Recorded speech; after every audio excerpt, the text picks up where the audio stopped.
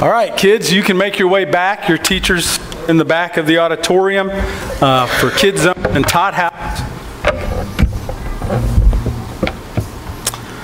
This morning, I just want to share my prayer for you as a person and for our church, for our churches. This is a prayer that is in Scripture. It's a prayer that I've prayed many, many times for Meetinghouse Church. I've prayed it for myself, for my family. I've prayed it for individual people at Meetinghouse Church. And it's a prayer that Paul, the Apostle Paul, first prayed for the church in Ephesus, Christians in the city of Ephesus, and about 57 AD. So it's a very old prayer that's been prayed many, many times. And so we're in Ephesians chapter 3 and Ephesians chapter 1 today, and we're going to start off in Ephesians chapter 3 with my prayer for you, for us. Ephesians chapter 3, starting in verse 14. Paul says, "For this reason I kneel before the Father, from whom his whole family in heaven and on earth derives its name." That's us. We are God's family, okay?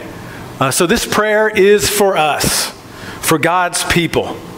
I pray that you, so here's, Paul's going to give us the reason why he's praying. I pray that you, being rooted and established in love, may have power together with all the saints to grasp, to understand, to comprehend, okay, how wide and long and high and deep is the love of Christ, and to know His love, this love that surpasses knowledge, so that you may be filled to the measure of all the fullness of God. That's an incredibly powerful prayer, isn't it? I mean, I pray. This is my prayer for you as a person, for your family, for this church, for our church, that we would grasp, okay, know, comprehend, be able to wrap our brains around God's incomprehensible love for us, His people, His church. This is a prayer that Paul prayed for the church of Ephesus. This is a prayer that I've prayed many, many times for Meetinghouse Church. God loves us so much, folks, that we can't, in our natural abilities, understand it all. You see, that's what he's praying. He's saying, look, guys, you got to understand, God loves you more than your intellect can comprehend. You can get it to a point, but you can understand it to the limits of your intellect, but then it keeps going far beyond that. I pray that. Moms, dads, let me ask you a question. It's a no-brainer. Do you love your kids? Of course you do, right? Have you ever gone overboard protecting your kids? You ever done that? Few years ago, many years ago now, getting close to it anyways, when our kids were all small, we took a Sunday drive out to the Cape, down Route 6A, antiquing, just seeing the sights, and the kids were all car seat age and everything, and as happens a lot of times when they're that age, you got to stop for a bathroom break, right? And so we find this little gas station, and we pull off, and Christy takes the crew in, into the bathroom, and she comes out, 3-4 minutes later, and she is just fuming. I mean, angry. Believe it or not, she can get angry. If you know Christy, it might be hard to believe, but she was, and she get in the car, kids. And she said, James, wait a minute, I got to go back in that store. And she went back in the store, and she just gave that store manager what for. Because when you walked in the store, the cash register was right here, And there was just all kinds of filthy magazines at kid eye level, you know. And she says, I can't believe they got that. My kids, that's right at there. You know, she's talking, and she's never met this person before. What are you thinking? Milo, you're putting that garbage into my little kids' minds. How could you do that, you know? And so she comes out, you know, and she's vented, and she's just gone overboard, you know. One of our kids was trying out for a basketball team, and tryouts were finished, and I watched the tryouts.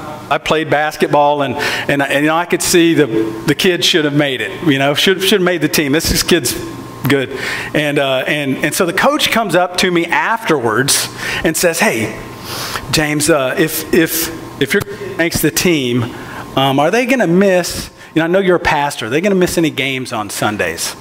I said, "Well, yeah, if the game time conflicts with church, you know, they'll miss the game, but if it's before, we'll get there. If it's after, we'll get there, you know." And so the next day, you know, the roster comes out, and my kid didn't make the team. And it was my turn to get furious. And I did something that I don't recommend. Okay, I don't recommend this. But I called the commissioner of the league. I said, "What in the world is going on here? I think I'm in and out here." I said, "What in the world is going on here?" You know, coach actually came up to me and asked me this question, and I gave him the answer, you know. So not really making a whole lot of friends that way, right? Like, aren't you a pastor? You're supposed to behave better than this, you know. But we go overboard protecting our kids, right? Is there anything, Mom, Dad, that you would not do short of sin to provide for your kids? There's not, is there? They've got it all. When I can remember when each one of our kids were born, started with Ethan and went through the rest of them. Each time when I first held them, right, you know, just when they're tiny, right there in the hospital, right out of the chute, and I was overcome with two things each time. Number one, man, I love this kid. You know, it was not a choice. I didn't have to make a decision. You know, your heart just goes out, right, immediately. And it never comes back, does it? It never does.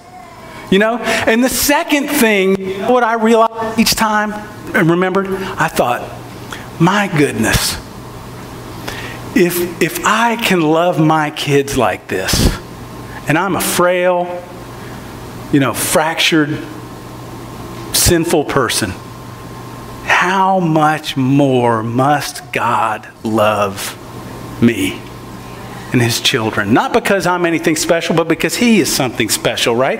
If we can love our kids that passionately, how much more does God love his? Church, listen, you are family. And God loves his family passionately. Passionately. I want you to look at Ephesians chapter 5 with me. You got to get this, because God loves his church so much. He loves you so much. He loves us so much that Jesus gave up his life to create us. Okay? That he gave up his life to create us. We're going to look at Ephesians chapter 5. This is a couple of verses we normally use to talk about husbands and wives, right? And families. But that's not what it's really about. It's really not about the love a husband is supposed to have for his wife or a wife is supposed to have for her husband. It's about God's love for the church. Let's look at that. Ephesians 5. Verse 25, husbands, love your wives, how? Just as Christ loved the church and gave himself up for her. God takes the most the relationship that we associate with the most intense and loyal love, the deepest love that we know as humans. And he says, folks, you got to get this. This is a picture, a small picture. Doesn't quite get it, but this is how I love you. And just so we don't miss it, he says in verse 32, this is a profound mystery, but I am talking about Christ and the church. God loves his church passionately. You don't go overboard. You don't give your life for anyone except for those you love passionately, do you? What if we trust that God loves us? What if you trust that God loves you as much as you love your kids, as much as you love your family? Even more. What if you trusted God's love to that extent? How would that change the way that you think God feels about you? What would that do to your perspective? How would that change if we as a church believed, trusted that God loved us as much as we love our kids?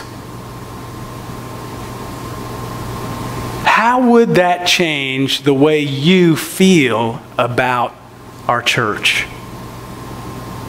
How would that change the way you think God feels about your church? It would revolutionize it, wouldn't it? It would completely alter your thoughts about yourself and your family and your church. That we would trust. My prayer is that we would trust God's love for us. I'm not finished praying. I got some more to go, okay? Next request, Ephesians chapter 1, verse 18. I pray also, the eyes of your heart may be enlightened, in order that you may know the hope to which God has called you. Folks, God loves you so much. He has a hope that is so amazing planned for you that you can't get it. We need the eyes of our understanding opened so that we can comprehend it, so that we can know this thing, this hope that God has for us. Because God loves you, okay, because God loves his church, he has a favorable future planned for you. That's what hope means. Hope means confidence of a favorable future. Because God loves you, he has a favorable future planned for you. He has a good, favorable future planned for this church. Isn't that what every mom and dad wants for their kids? A favorable future? Isn't it? I mean, that's what we want. That's what everything we do is about their future. Man, I want you to grow up to be better and do better than I am and that I did, right? Every yes, every answer, every question they ask us, every yes we give, every no, every guideline, every family rule for our kids comes out of the love that we have for our kids, right? And nowhere else. That's where it comes. And it's all so that they will have a favorable future. Everything. Kids, you know, I know it's hard, right? Guys, you guys remember, mom and dad, when you get that 2-letter answer that you just hate, no. Boy, it's hard to believe that comes from love sometimes, right? But everything we do, kids, you got to know this. You'll learn it when you have kids, but you got to know that everything that comes out of your mom and dad's mouths, every guideline comes from their heart of love for you. We want them to succeed. You know, Ethan, my oldest son, he's bigger, you know, taller, not stronger yet than me. You know? But I don't feel competitive about that. You know, I'm glad that he's bigger and stronger. You know? Nathaniel's in 8th grade and he's already as big as I am. They still can't take me in a wrestling match. Okay, I've let you know that. 2-on-1, they still can't do it. They think they can, but they can't. Maggie, my daughter, you know, she's a better person. You want the same, you know. I hope you see. I'm not trying to be. This is not about me. It's about your love for your kids and God's love for us. You know, Maggie and all the boys. They're better people than I was at their age. And that's what we want, right? That's what we want. We want nothing but a favorable future for our kids. What if you trust God? You trust that just like you, everything you do in relationship with your kids is so that they will have a favorable future, so they'll succeed. What if you trusted that God loved you in that same way?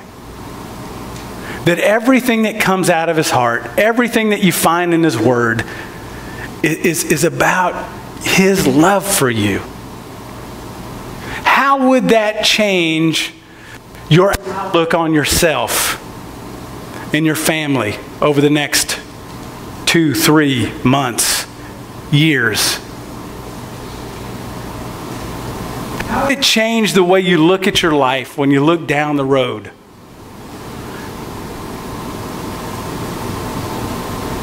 What if you trusted, what if we as a church trusted God? Trusted that he has a favorable future planned for us, just like we have for our kids.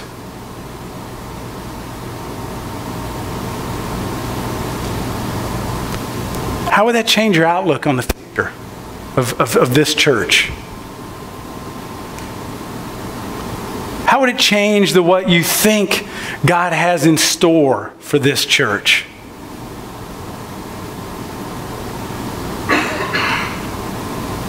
God has great things planned for you and for his people and for his church. Trust him. Trust him. I'm not finished yet. I've got one more request. I'm going to keep praying if you don't mind. As a husband and a parent, you know, I want to give everything I've got, you know, to my wife and kids. Right? Don't you? Moms, dad, don't you want to? You don't hold back, do you? We're not perfect, so sometimes we don't actually give it all, and we make mistakes, but man, we want to give it all. We want them to know we are 100% behind them. I want my wife, Christy, to know that I love her, that she's the one for me. You know, I want her to know that I'm 100% behind her. I want her to succeed, and that I will always do whatever I have in my power to protect and provide for her. I think we just died. No, we're getting there. You know, my kids, I want them to know Dad is 100% behind them. I want them to know that every, right, don't you? Every ounce of wisdom, every bit of life lesson, every resource you have, they're backed up, man, by the full faith and strength of mom and dad. Folks, God gives us, His church, everything He has to give. God does not hold back from His people. He does not hold back from His church. Ephesians chapter 1, let's start in verse 18 again, and then we'll jump to 19. I pray also that the eyes of your heart may be enlightened, in order that you may know, first we said, the hope to which you have been called, that favorable future that God has planned for you, but now that you may know the riches of His glorious inheritance in the saints, and His incomparably great power. Help me with those next 4 words. For us who believe. Folks, God does not hold back from His people. His incomparably great power for us who believe. Verse 22, God placed all things under Christ's feet and appointed Him to be head over everything. Next 3 words, help me. For the church. He placed Christ as head over everything for the church, which is His body, the fullness of Him who God doesn't hold back. Not the halfness, not the quarter cup, the fullness of Him who fills everything in every way. Folks, God owns it all. It all belongs to Him. He has put His wealth, His riches are without limit. His power is unimaginable. No one or no thing can stop God from accomplishing His purposes in His people and in His church. And God holds none of it back from His people. He has pledged all of His resources. He has said, all of my power is for the church. And I've placed Jesus Christ over everything. Everything. So that He can wield my incomprehensible power. So that He can dispense my unimaginable riches for the benefit of His church, of His people. God holds nothing back from His people. His power is for us. He rules for our benefit. We are heirs of the God who owns everything.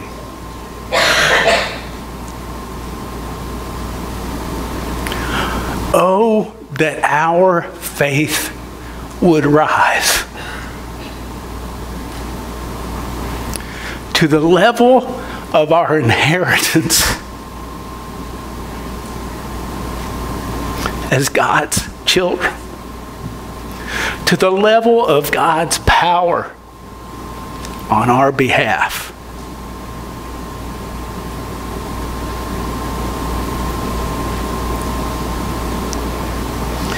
That we would accept them, that we would believe them, that we would trust, that we would live, act, and think like this is our reality, because it is.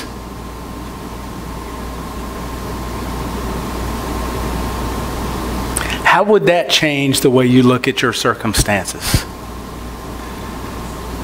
The things that you want to change, that you've tried to change but haven't been able to change, how would it change your perspective if you trusted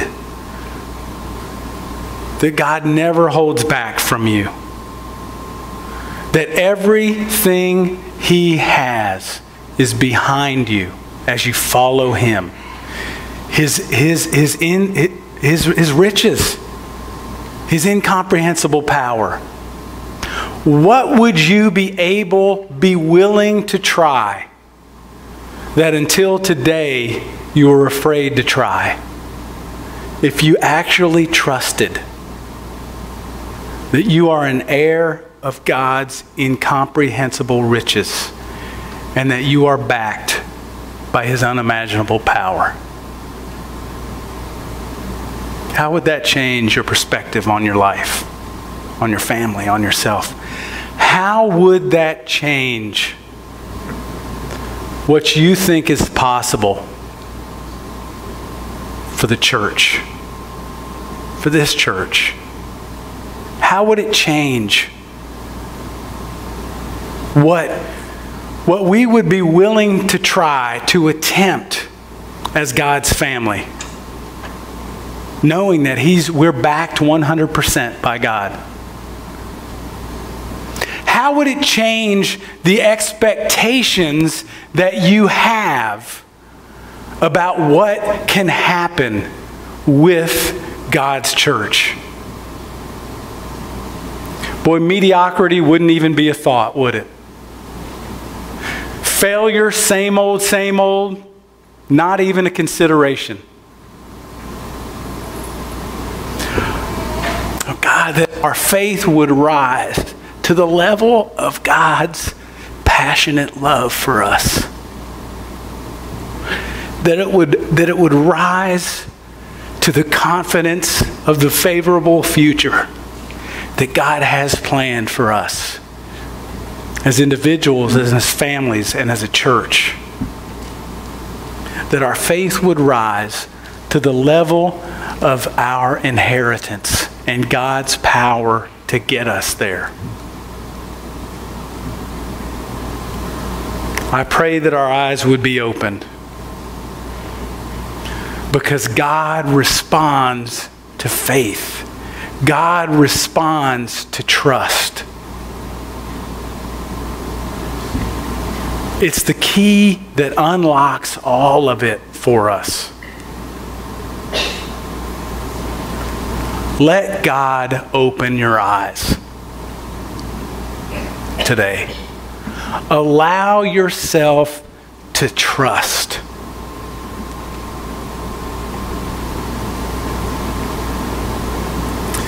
Things will change. Life will be different. Church will be different. Let's pray. Father God, we're just overcome by your unimaginable love. God, because we know we're in and of ourselves, we're not deserving. We know that. God, but you love us anyway.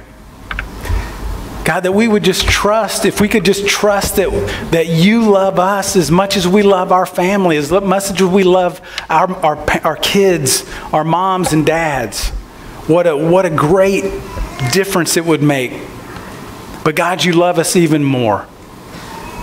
God, open our eyes to your love, to the future that you have planned for us, to the inheritance that we have in your power for us. In Jesus' name, amen.